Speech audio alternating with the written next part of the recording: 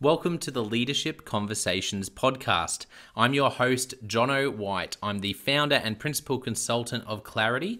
We are an Australian-based consultancy that works with leaders around the world, and our passion is to invest in people to become everything they're meant to be in order to fill the world with healthy organizations that people love to work for and customers line up to buy from. The goal of this podcast is to invest in you and your leadership. If you're just joining us for the first time, then feel free to check out consultclarity.org. That's our website, consultclarity.org. We have so many free resources on there, the most popular being our 7 Questions on Leadership series. We've had more than 1,500 leaders from around the world in all different sectors give their in-depth answers on leadership, what books they love, what they found most challenging, the most meaningful stories, how they structure their time through the day. That's free, so go and check it out. And we'd love to interview you about your leadership. I believe you have advice from your experience, your context, and your life so far that is important and can help other leaders. It's also a great way to give back. It's free to get involved, and you can do so by going to consultclarity.org/7-questions-interest, or just Google consultclarity.org 7 questions interest and fill out the form that pops up. We have a free resource for you on our website. It's called Leadership Survival Guide. It's a 57-page ebook. It has interviews with 10 world-class leaders, and you can go to consultclarity.org. It's right at the top, and get that today. We also have a daily email that we send out to over 15,000 leaders, and that email contains the highlights, our best content from our podcasts, our blog, my book, the books that we're loving that are out there about leadership. It's also the best way to get access to our masterclasses and workshops before anyone else. And there's also exclusive and limited special options just for subscribers. And you can subscribe by going to consultclarity.org/subscribe. Now, my gift to you is to work incredibly hard to provide the best leadership content I can to invest in you and your leadership. So if you're finding our content helpful, if you find this podcast helpful, then your gift to me could be this. If you do find it helpful, then write a review or rate our content and make sure you subscribe or follow. I can't emphasize enough how helpful that is. It really does help us to get the word out there so we can invest in more leaders to become everything they're meant to be. It also means a lot to me personally when people like you and people in our community share our content on social media. So if you do that, then please do look for me, Jono White, to tag me, and look to tag Clarity on whatever platform you're on. And our team, including me, I'm always looking to see when people have mentioned us so that I can engage with you. And also we look at sharing content. So if you write something about something we've done, there's also a good chance we'll share that with our followers. So if you could do that, that is a massive, massive help as we try to invest in as many leaders as we can around the world. Last of all, you can check out my book about how to deal with difficult people even if you hate conflict. It's called Step Up or Step Out. It's available on Amazon. You can just look up Step Up or Step Out Jono White, or you can go to store.consultclarity.org/book and check it out there. I have coached leader after leader after leader, and in more than 50% of the sessions, this topic comes up. How do I deal with this person? I'm finding it really difficult, and I just want to find a way that doesn't blow up to do just to have a difficult conversation, to lead them better. How do I do that? There's a 3-step process that I outline in this book that I believe can help you. Okay, let's get into today's episode of the Leadership Conversations podcast. Enjoy.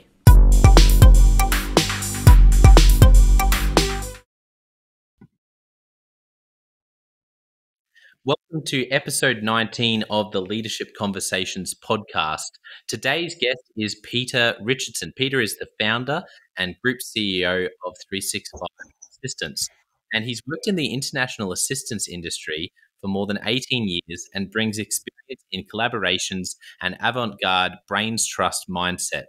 Fast becoming recognized as one of the IA industry experts, Peter continues to work closely with connections across a number of regions. For him, the key to the customer value proposition is to listen, understand the goals, build solutions that enhance products in a supportive platform, improving the client's branding proposition. With a background in insurance, Peter worked across personal, commercial lines of business, accident, health, motor lines, property liability, and CTP in both underwriting, claims management, and executive leadership. In 2002, Peter joined International SOS with his remit to identify opportunities, build relationships, engineer new product lines, acquire high performing staff to build on the success for membership, financial institutions, loyalty groups within the Australasian region.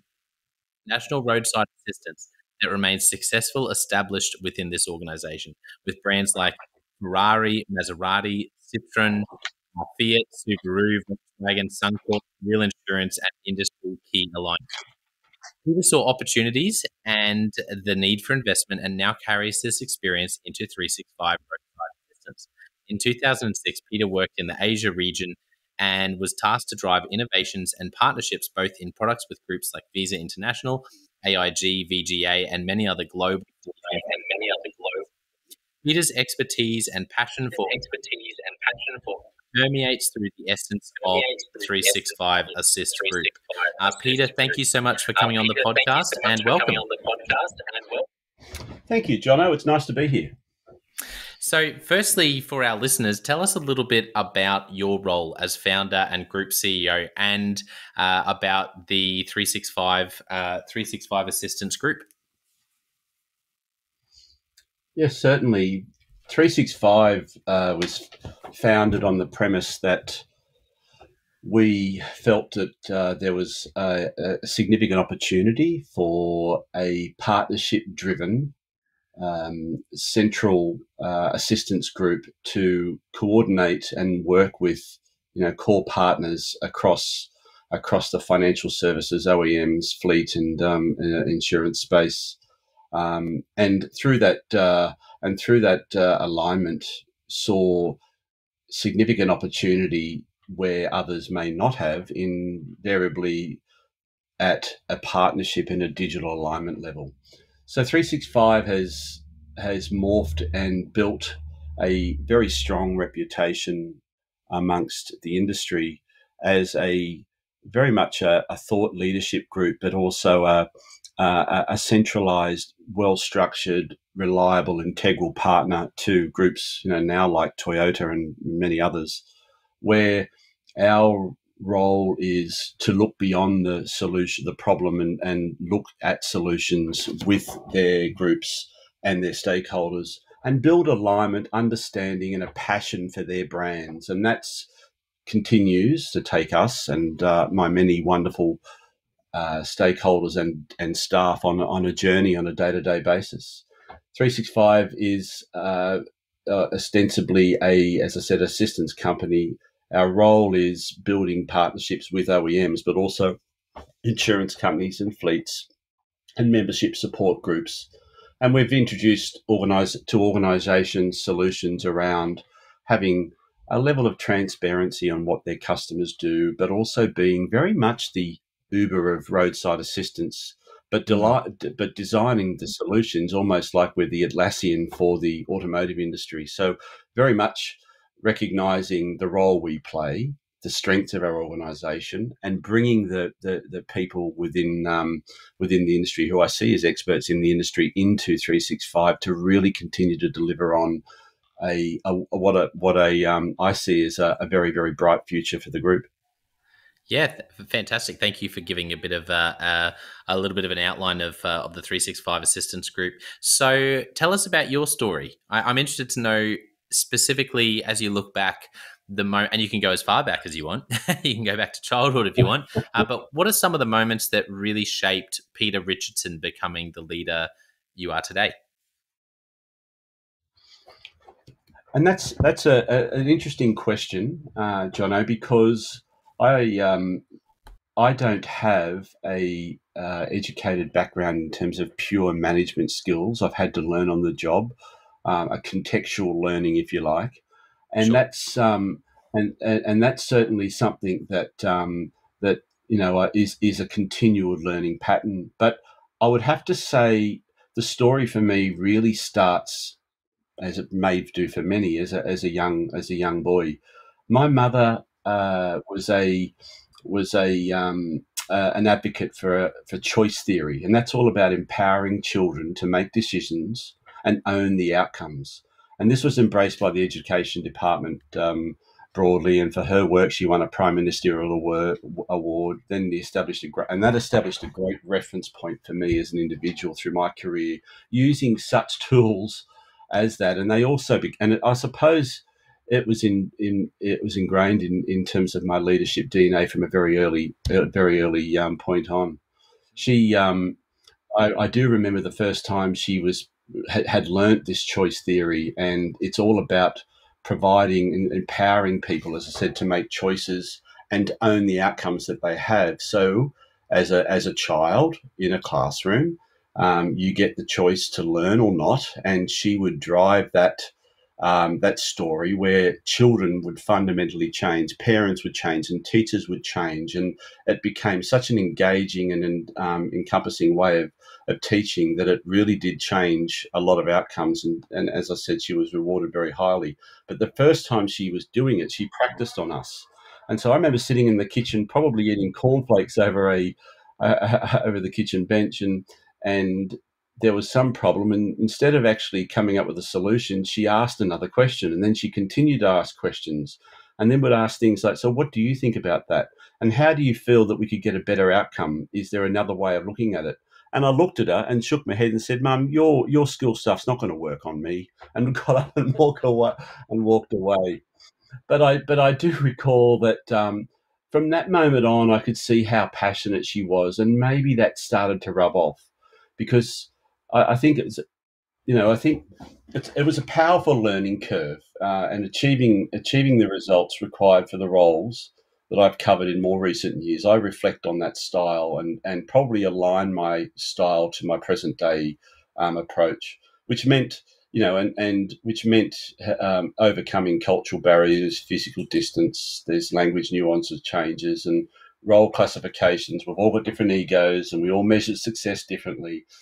But as long as you're engaging, you're in the moment, and you drive, and you build people into almost like visionary disciples. And I use that term often to my own staff. Let's find as many vision disciples as we can to share our vision and our dream, and bring them along for the journey. And that includes everyone in within our staff. So it almost acts like a shared goal, or a glue, if you like.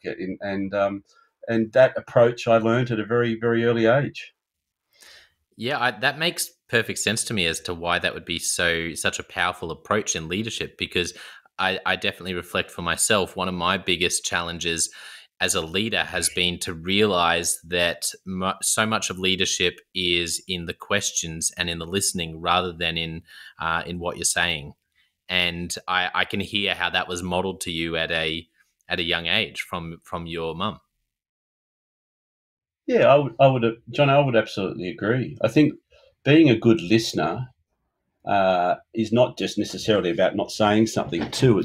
Sometimes if you're in the moment and you're with a person, it's about how they feel you're connecting with them.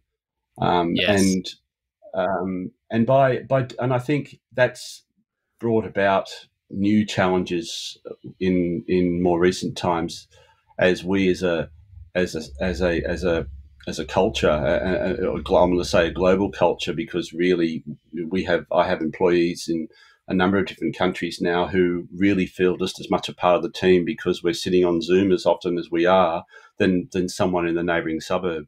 And by by you know the by helping and asking questions and saying, "Join me, let's achieve this together," and making sure that you respond positively, you compliment them, and you reinforce that positive momentum. But at the same time, if you're not sure, or you don't feel the direction's going the way that you originally planned, you can often overcome that challenge by asking questions and asking how they arrived at that response. And often it's, particularly if you're in a comms meeting, or you're with a number of other staff, or even colleagues, if you're in a more of a junior management position, together you often find the right outcomes. And I think it's that the small subtle. It's not one single word or one approach. It has to be a multitude of a number of different things combined together.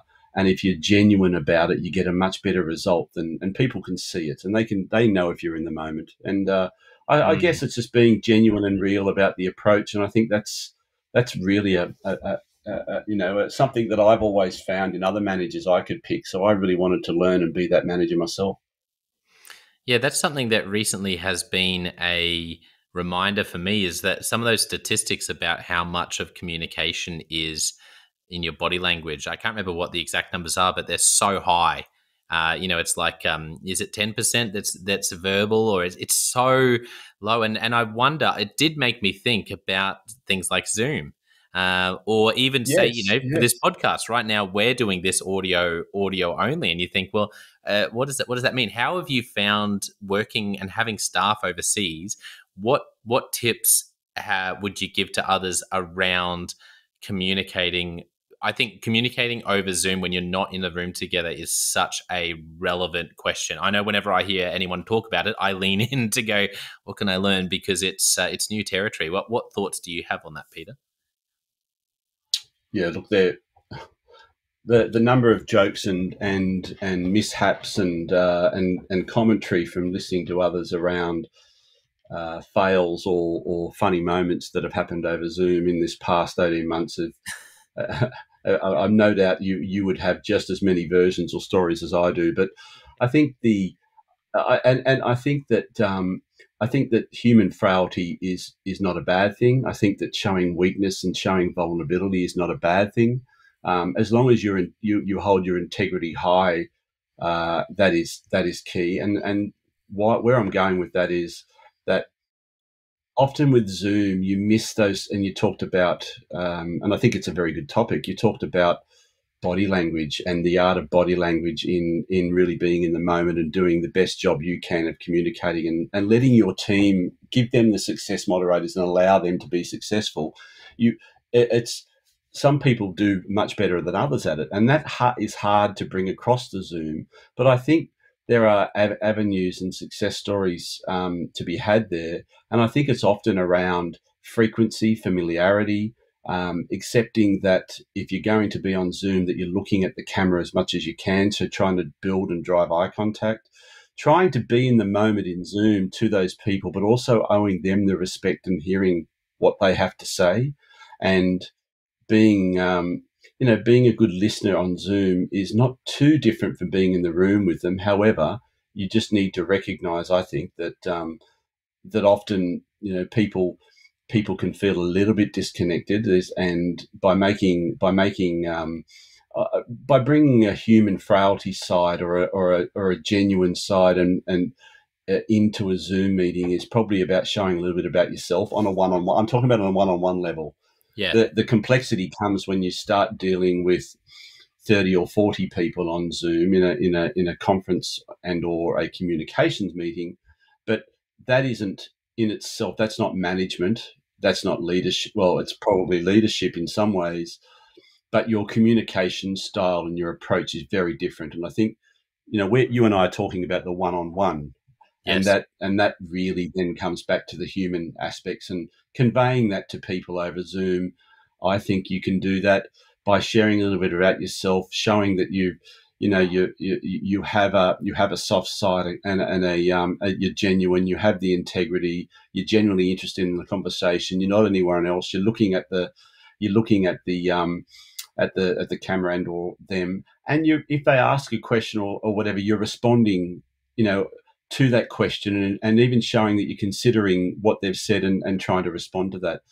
So they're things that I'm very focused on, rightly or wrongly. I'm sure that I do make many mistakes, but I think as you're genuinely trying to involve people, you do go a long way. And our people feel we have in Philippines, Singapore, and even Fiji and New Zealand, and they're all as much as part of the team, and we have jokes and get them to be involved in day-to-day things just as much as anyone in Sydney or Melbourne or Brisbane.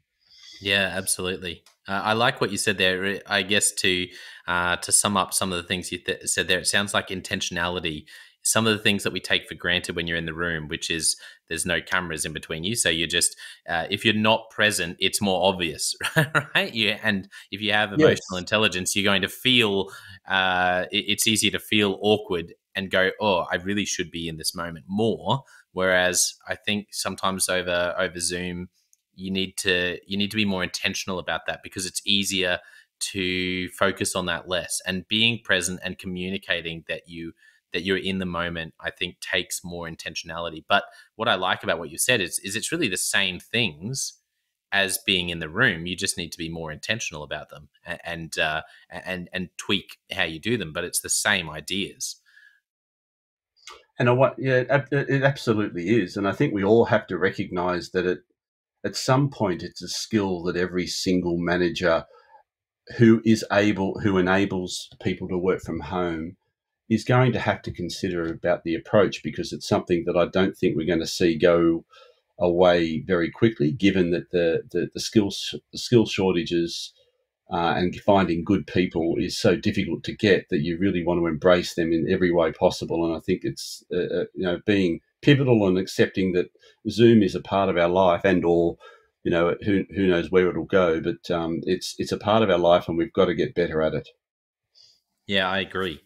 So if we go back to your story, what are some other moments that you reflect on as a young leader or in more recent years, where you think, yeah, that was a pivotal moment. Those moments that you think back to and you think, wow, I remember seeing how that leader dealt with that, or I remember when I dropped the ball there, but that was such a learning curve for me. What are some other moments that really shaped you becoming who you are today, Peter? Excuse me. Yeah, look, I think it's an interesting question. I've had moments where I had a young. He was young then. He's not young now, which is probably giving a little bit of a secret away of my age. But no, I'm still very young. Yeah, that's right. The reality is I was walking through the city one day, and I was stopped, and say, "Hey, Pete." I turned around, and I'll leave the person's name out of it, but I said, "Oh, hello," and we started talking, and it wasn't long into the conversation before he turned around, and I'd complimented him on his new role, which is a very senior role at a large international insurance company. And he said, "I still look back as the time when you managed me as the most inspirational, and I've never forgotten it, and it's stood the test of time, and I look back on it so fondly." And I'd said to him, "Thanks," his name. And there was other small talk, but I walked away, and I thought about that for days after. In fact, I'm still thinking about it, and it's been nearly 12 months. And what has made such an indelible impression on him, and then I reflect on perhaps some of my early period in working in different insurance companies, where the emotional quotient of the leader was, I'm going to say, somewhat poor, but Yes. their intelligence in a legal sense, and others, and an academic sense was certainly, well, she had the right degrees, but she really struggled to manage people and communicate, and had a genuine disconnect. And I, at that time, remember that I never want to be that person, and no matter how much respect you had for her and her role, I never wanted to be that person. And I suppose that that positive and then negative influence has really started to shape me in the sense of what I do want and what I don't want. And then I can bring on to more even more recent times working in Asia. I was very fortunate to work with, in fact, every manager I had whilst I was with International SOS. I really was inspired by them because of their capacity to wear many hats, deal Yes. with a multitude of situations, cultural situations, managed by influence, which is a very challenging thing to do. And I'll go into how that shaped me in a minute. But these people had difficult roles because of the gap and the distance between their many reports. They had a varying number of administrative and functional reports, and then they had to manage by influence. And watching and how they shaped and designed conversation and narrative around points to get to achieve the outcome they were looking to do. I could see that almost architecturally in front of me happening, and watching the narrative sort of blow by blow, and then the outcome was often favourable. And I actually thought, with writing notes, and I still have that little book today. It still sits now within 3 feet of me, just in terms of the dot points about their approach. And this lady, and I'm happy to name her, as May Tam. She was just phenomenal. Still is a dear friend. I respect her greatly. But then there was, I had another guy, Tan Nui Wat, who was the president up in Asia, and just his personable nature, yet his ability to deal across all levels and provide still a human face to it all was just remarkable through the process. And I felt these are the two people that I really wanted to shape a style of management on. So I Yes. went on then to look at working across Asia, but particularly North Asia, and I'd be often in Hong Kong and Singapore, but particularly Korea and all parts of China. And my role was really to, as a part of the regional team, was to influence and to whilst manage, but also influence outcomes and drive results on with staff who weren't my direct reports.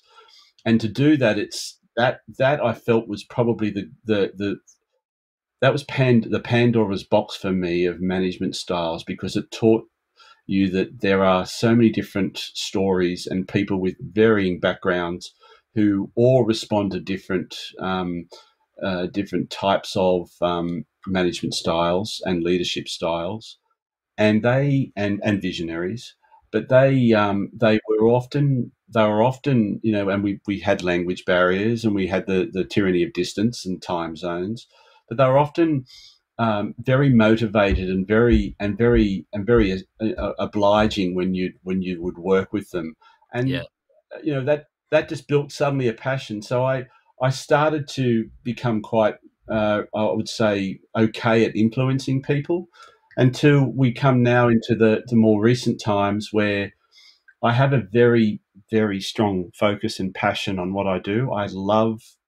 We love what we are and what we represent at 365, and we believe that we really do have a lot of opportunity to make a real significant difference in the markets that we operate. And so, by bringing people in who I see as much more talented and inspirational than I've ever been in terms of what they're able to deliver, I just love opening the scope up and watching them really go for gold. And so I think that's all of my previous experiences have really taught me that if people believe and I'm genuine about the vision I have, they will follow if they too can feel a part and can be embraced and feel encompassed in the world that of all things 365, but also that they feel that they're accountable, they have ownership, that there are structures around the support that we give, and that we manage, we support good performance, we ask for their input, and suddenly you find yourself following all of the cliched management styles, but you but it seems to work. So that's where I am today, and there's no science behind that, Jono. It's simply just, I suppose, the contextual learning of being in the industry for a long time, and having a passion.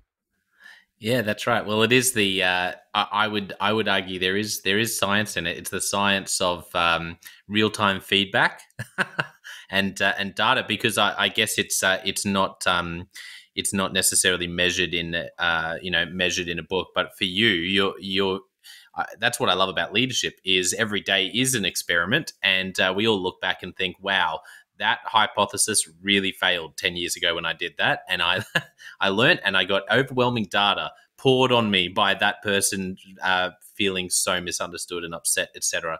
And so yeah, it's but like you said, it's contextual learning. And when you talk about Yeah, managing influence, I love that you went there and unpack managing with influence and what you saw, particularly with those real mentors that you've modeled your leadership off that you mentioned. yeah. How did they do that? What does managing through influence look like? So there is you have to have a high level of communication. You have to have a central theme or a target or a very well established process in which communications run, but equally a well understood vision and strategy in terms of where is the united front, where is the collective, where are we going, how are we going to do this. So by by building a managing influence style, it is really making sure that everybody within the influence structure understands what the common goal is and what success looks like. And success for people looks very different because some people don't they see where you're going, but for them that doesn't it's not relevant. So you have to contextualize it or make that relevant for them. And once you understand what's relevant for them, and then you align, the strategy that is the strategy, but you can verbalize it, have a discussion around the varying topics to get to the same end goal, and then they buy into it, they understand it, and they feel a part of the vision, and they want to embrace it in their day-to-day work.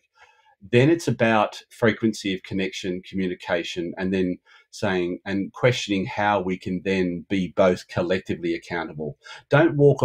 I think managing by influence isn't walking away and saying, "Okay, you need to do that. Let's check in next week and see where you're up to." It's about how can we do this together. Well, if you do that bit, I will do this, and then together we can then move to the next step. And they then feel a part of it. They feel that they're not alone, and they've always got someone to build a working sort of association or friendship with. So I think that's a key, and that was a key, and that's what they did. Yes, you could understand that there were disciplines, and there was um, there was management processes, but there was also firm leadership in terms of providing the direction and providing a platform for people to be successful. But there was also and there was a genuine respect, because I think in particularly in Asian cultures, the way leadership and or management is viewed internally is a little bit different to some other Western groups, society. So it is different in Asia as it is in Europe, as it is in the States, as it is here. So you have to look at the cultural diversity and use and make sure that you're looking at. There's always challenges around that. So language, you've got gender, racial, religious, location, and as long as you're recognizing that and you're removing that as any impediment, that's how it worked. And they did it to the point that uh, they could get excited when people would achieve sometimes the smallest things, but those small things were a consequence of something else that happened, and were able to sort of build a journey cycle or almost animate, if you like, a process that everybody felt that they'd contributed to it. And by that, Yes. you've just united everyone as a team. And they were so good at it that they weren't even trying in the end. And for me, that's what I pulled. And that's what I now call vision disciples, where, again, people who are so passionate about the end vision becomes disciples to it. Yeah, I really like that idea, vision disciples. I think it's great because you have to, Patrick Lencioni says if you want people to buy in, they have to be able to weigh in, and I think that's sort of the starting point. Is you have to find a way to do the journey together, like you're saying. And Mark Glitzerwhite, who was on episode 2, who is the president of a group of chartered schools in the US, he talks about this idea of being the guide Yeah. from the side. And I love that as well. Okay. There's something about Yeah. together that's supporting, bringing people into it. If you were, I love to ask this hard question. This is the uh, the coaching part of me that can't help but always be narrowing things down and helping. So apologies in advance, Peter, for this That's all question. right. But if you were sitting with a leader and they said to you, Peter, help me learn how to do this vision disciples. How do I raise how do I start actually implementing this? And you could only give them one thing to do, one tool, one idea, one step to take. What would be sort of, and you can pick two if you want. I like to be a little bit generous. I bet to say you're narrowing it down very. Yeah, that's right. So you can have two if you want. Someone the other day listed off about five at this point when I asked a similar question. So you know what, I'm pretty generous. But if you had to really narrow it Thank down you. and pick the most, like just a couple of things for them to go and do to be able to start implementing that and building vision disciples, what would you say to them? I would. This is Vision Disciples is about really for me, and the advice I would give would be to have the idea of vision casting, and I know that you've mentioned this previously and in some of the podcasts and the work you've done, but it's about being able to have a discussion with people and not talk at people. Have a discussion with people.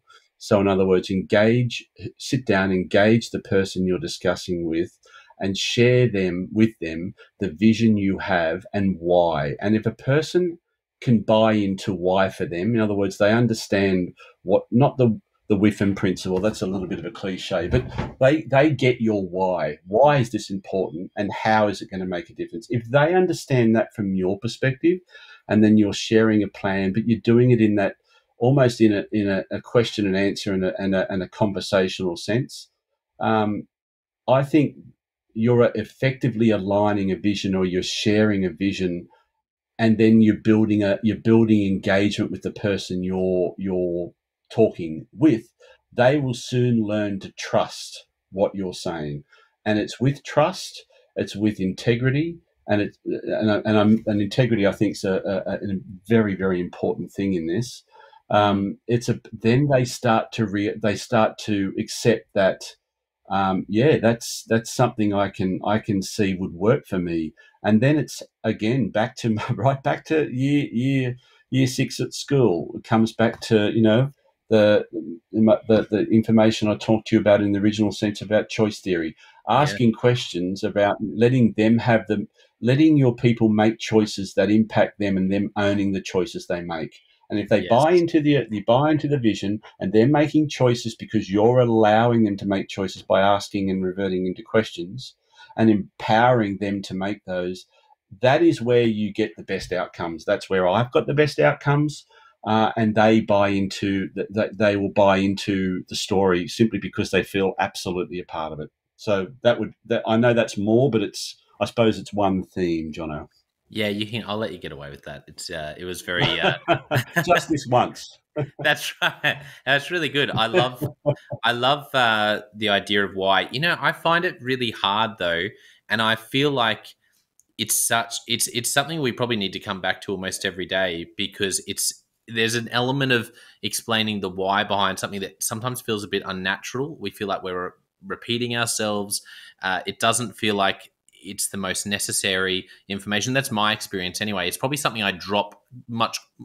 It's much easier to drop that than it is to explain the how or the what when you're communicating anything. Do you have any tips around articulating the why? Actually, Jono, I Yeah. just say um, I do. I'm part of the leadership think tank. It's a group in Sydney with other CEOs and founders, and we're often spoken to by different groups.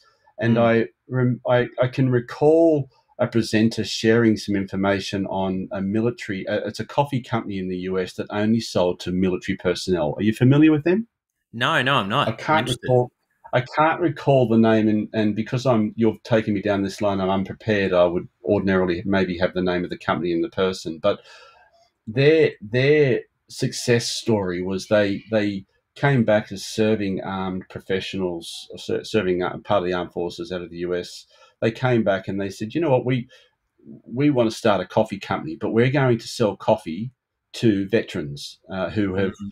and they started brewing coffee and sending it to veterans, and it became very popular. And more people were saying, "Send more, send more." To the point they then set up, and they grew to now they're turning over $100 million US, and they have a very simple catchphrase and catch cry, and they keep coming and building and talking about the same thing, which is, we sell coffee, and there were some other specifics around it, but it was very, very simple, and people bought into it because it was so easy to understand as to why and what they were doing. And often we Yeah. make things more complicated than they need to be. So the why, I think, is important. Why are we doing this? Because we want to make good coffee and give it to extra veterans. Why are we doing what we're doing at 365? Because we see that the digitally connecting with clients and working with our partners to solve those solutions is going to make a massive difference in their customers' lives. And why, Jono, do you do what you do? I think it's something we just have to continually reflect on, and because it will build more interest in what you do, and take more people along for the journey. That's certainly my experience. Yeah, I agree. Is it Black Rifle Coffee Company? It Is that is. Thank you, yes? sir. It No, that's is. right. I thought Yes. I'd do a sneaky bit of googling on my phone, just so that anyone listening, look up Black Rifle Coffee Company, and you can read about them. And what a great example! No, I haven't heard of them, but I'm definitely going to look into that. So thank you for that, Peter. Uh, and I think you're right. It's simple, isn't it? And so much of leadership is, you said it before really well about, when I reflect, some of these are the management and leadership cliches, but they're cliches. Sometimes cliches are bad, in general, but in leadership, I often find they're cliches because they're true. Something that you reminded me of early on when you talked about that story from 12 months ago, how someone said, "Hey, I just want to say thank you so much for leading me," is for the way you led me. I think of John Maxwell and I think of Jim Collins and these authors who talk about different levels of leadership and how it's always about the people you invest in. And I love how that story was Yes. just a living example of that.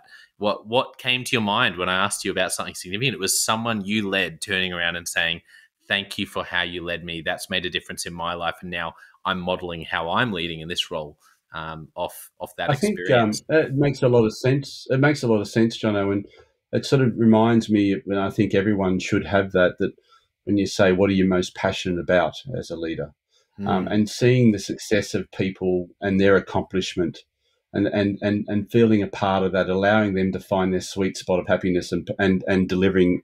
I know it's cliche, but I'm a firm believer: purpose, purpose, purpose. Yeah. They find their purpose, and you, by shaping that, you do feel warm and blessed, really, perhaps to have had the opportunity to have a role to play in that. And so often as a leader, we tend to probably forget our small good moments, and we focus on the things that are most challenging. But it's often important to reflect on why, and some of the positive attributes that you have, and some of those that that have such an influence on the people around you. Yeah, I think you've said that really well, and that's a great place to, I guess, to start wrapping up. I asked before we started recording, but I would love to, potentially do a second round down the track, and there's so much more I want to chat with you about that's come up from this conversation. That casting vision, I've had to hold myself back because I'm so passionate about that topic. So there's lots more we can explore, but we can do that another time. As we wrap up now, did you have any final thoughts for listeners?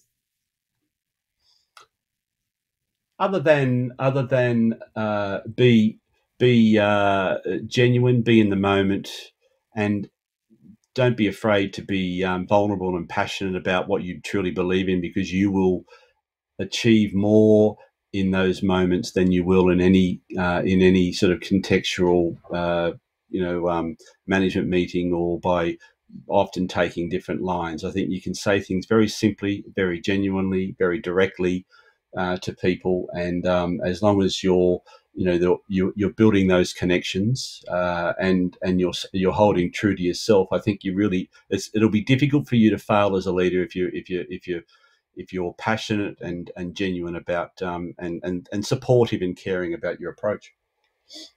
Yeah, well said, Peter. And thank you to our listeners. Appreciate you tuning in. I know once again, I am so confident. I love conversations like today because I know listeners will have gotten something out there, and I know there'll be a lot of leaders out there scratching their heads, going, how can I include more of the why and more of the purpose in my next conversations with my people and with stakeholders? So thank you to our listeners. And I thank you again to Peter. Thank you, Peter, for being so generous with your time. And thank you for sharing your advice, and really appreciate you coming on the podcast. Jono, it's been a pleasure. Until next time.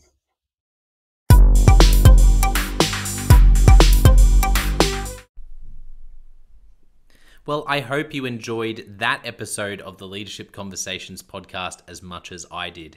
If you're joining us for the first time, don't forget to check out consultclarity.org. That's our website, consultclarity.org.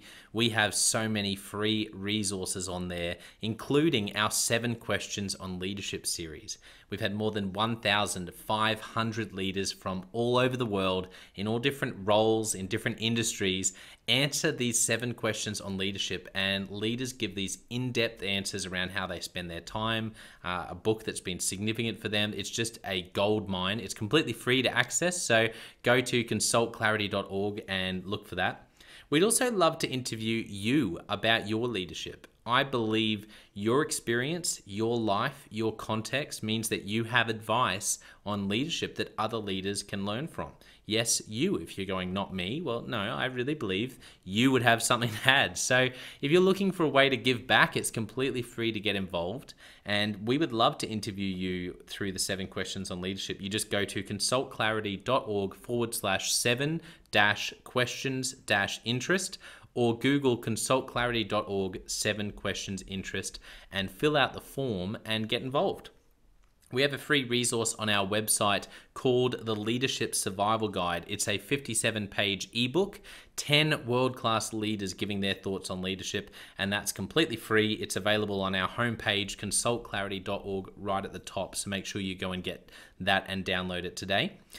And we have a free daily email that you can subscribe to. We send this out to over 15,000 leaders from around the world.